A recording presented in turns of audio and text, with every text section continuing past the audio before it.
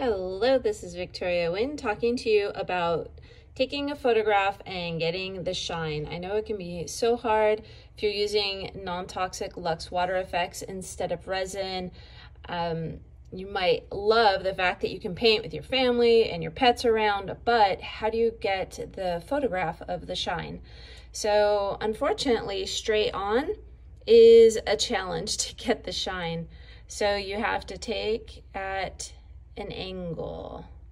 You got to find that right angle that's just perfect with the sun shining right here. I am just right by the door.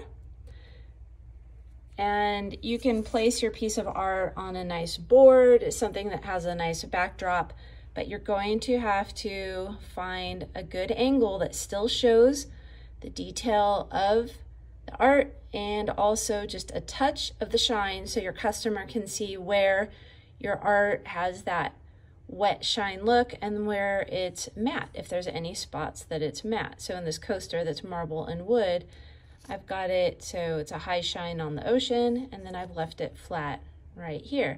But angle is the key, and especially some daylight lighting. And it's as simple as that. Just find the perfect angle that where the shine doesn't overtake your art.